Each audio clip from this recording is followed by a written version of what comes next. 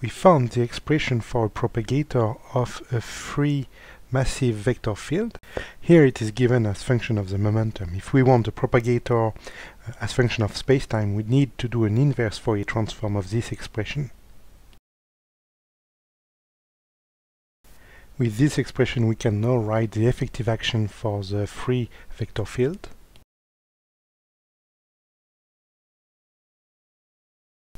If we isolate the terms in x and in y, we see that we end up with the Fourier transform of the source in y and in the source in x.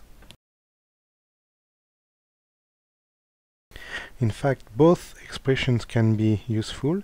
That only depend on the form of the sources we are using for physical problem.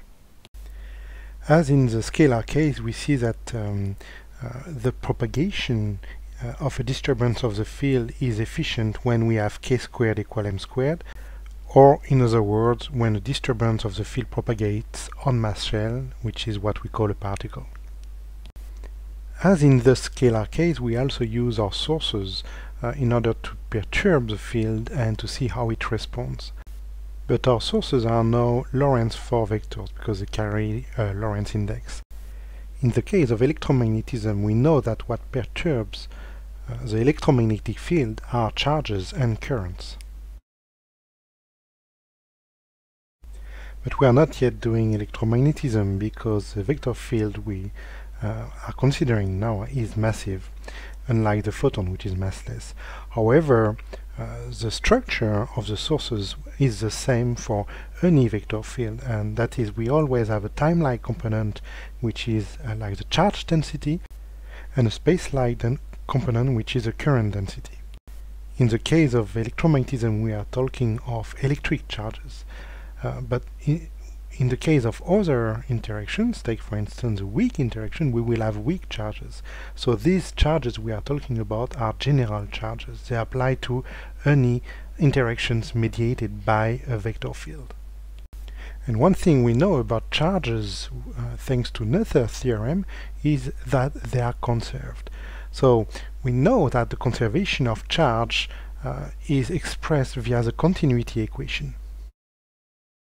This means that the variation of the charge in a given small volume is equal to the flux of these charges through the surface surrounding this volume. And in a covariant form, the continuity equation is simply del mu j mu equal to 0.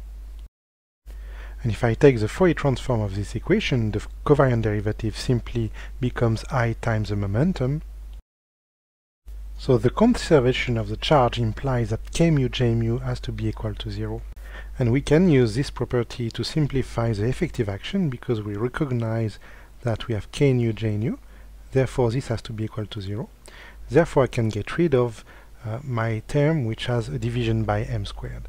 And that means now that I can get rid of this term, I can safely take the limit where the mass goes to 0, which corresponds to electromagnetism with a massless photon. We can now simplify the expression for the effective action by acting the metric on the source. Note that we now have a plus sign because we have the product of two minus signs. Note also that I use the first expression, which has sources as function of space-time, because the problem I would like to solve now is what is the interaction energy produced by two sources acting on the field, two static sources acting on the field at some finite distance. And of course it is easier to characterize a static source, that is, a source which does not move in time, using a source expressed as function of space-time, rather than the source expressed as function of momentum. And as we choose the inertial frame in which the sources are static, that means that they are not moving and therefore I have no current.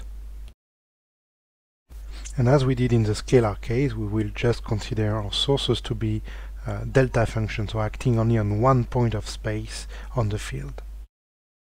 Because the sources we choose only have a time-like component, that means we only keep the mu equals 0 term in the expression for the effective action.